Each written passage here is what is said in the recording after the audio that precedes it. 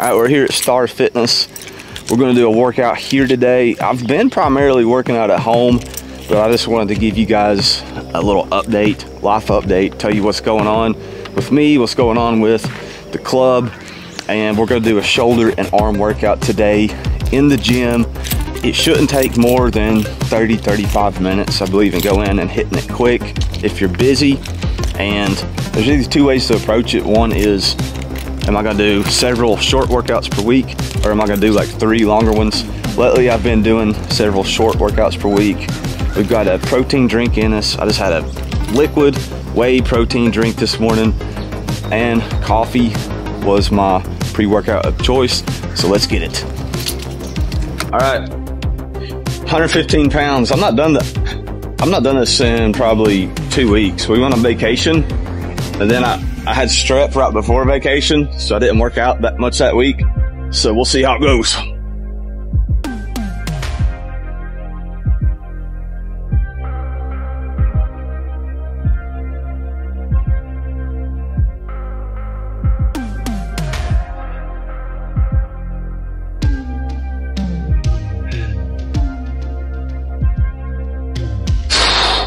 Sometimes I'll do a little push press on the last rep.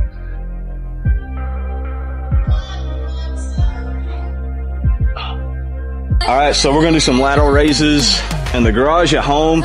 One of my favorites to do is a leaning lateral raise like this. And a lot of people do leaning lateral raises like this, but we want to put the stretch position in a lot of tension.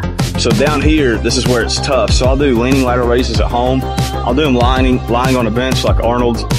But when I'm at a gym, I intentionally do something a little different, except for overhead press. I just love overhead press.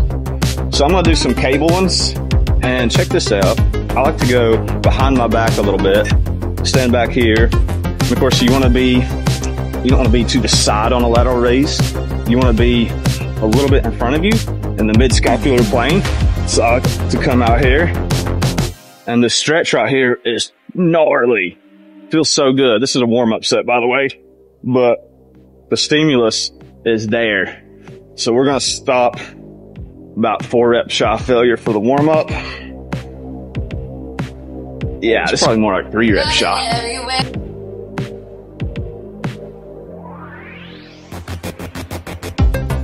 Feels really, really nice. I'm personally not a fan of like overdeveloped shoulders though. I even lowered my shoulder volume back in 2019 before I competed in 2020 because I didn't want my shoulders to look that big. If you look at the old school bodybuilders, they all had smaller shoulders, relatively speaking. I think it's just because their chest and biceps and triceps were so big. And you see the guys today, like Chris Bumstead, who I'm a huge fan of, but all the classic physique guys, and definitely men's physique and open, their shoulders look so distorted and just weird to me. I don't like big delts, but you still got to train them. And the truth of the matter is, when you are like me, you have a wider hip structure. To create more of a V-taper on stage, you got to get wider. So I did really focus on delts in this off season. And, you know, we're going to do this cut, finish the cut. And then when I get into the fall, we're going to go back into a little bit of a building mode. And I'm definitely going to be focusing on 2 things, back and delts, for whenever we put on the men's physique trunks again. I'll probably do classic physique too.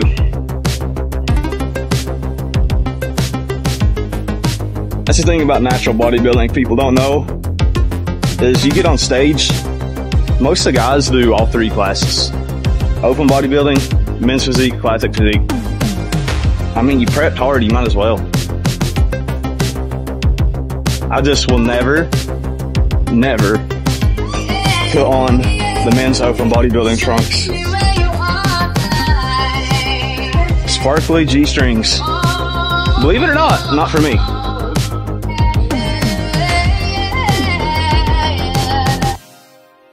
I just noticed in the mirror, I'm doing a great job tanning my legs this year. My upper body's got some catching up to do. Look how dark my legs are. I wore short shorts to the beach too, so I got sun up to here.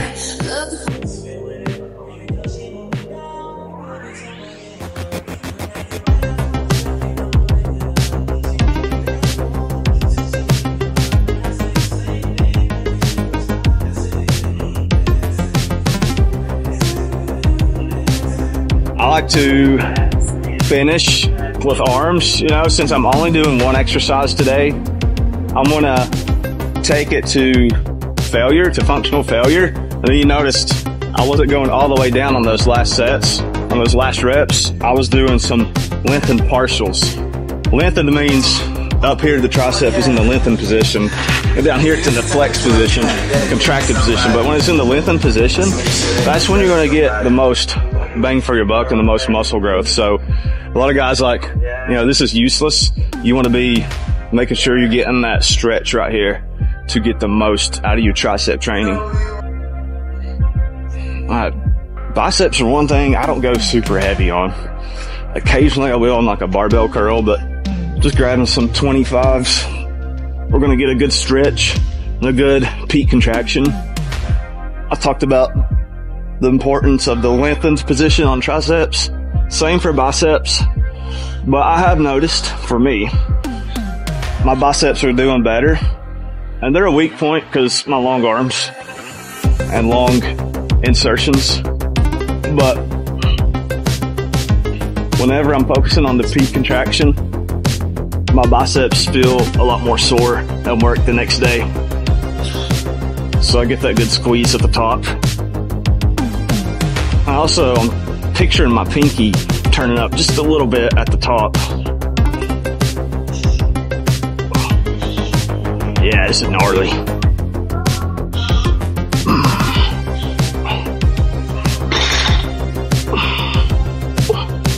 I will say, I can fly a little closer to the sun on triceps than biceps. I still have a pretty good little, I don't know if part of my tendon is popped out around the bone, but I have to be really careful about tendonitis, so I will rarely go to failure on bicep training. It's one reason I work with parents mostly, but I am passionate about helping guys in their 20s. Normally, unfortunately, my advice falls to the ground. They don't listen to it, but it is important that you understand this concept. Just because you can do something, it doesn't mean you should. And I learned that the hard way. When I was, 27? That summer I went balls to the wall. I did so much volume. I was doing weighted chips, or weighted chin-ups, weighted dips.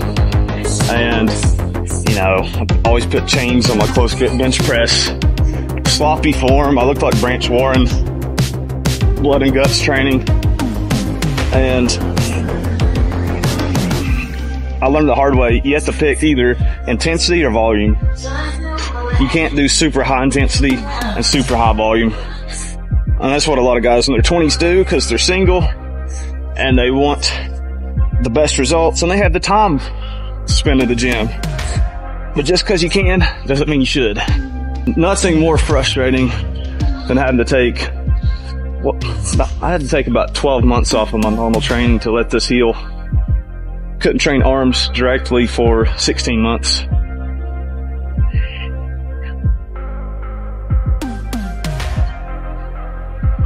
But God makes everything work together for good. During that time period, I checked my ego, both weight-wise, lifting-wise, and spiritually. I had some ego checking to do. I had a problem with using the gym for therapy, using the gym to deal with my anger and issues, instead of, as your Sunday school teacher said, giving it to God. And God taught me a lot of lessons about humility. And that's when I started learning and studying to be a personal trainer.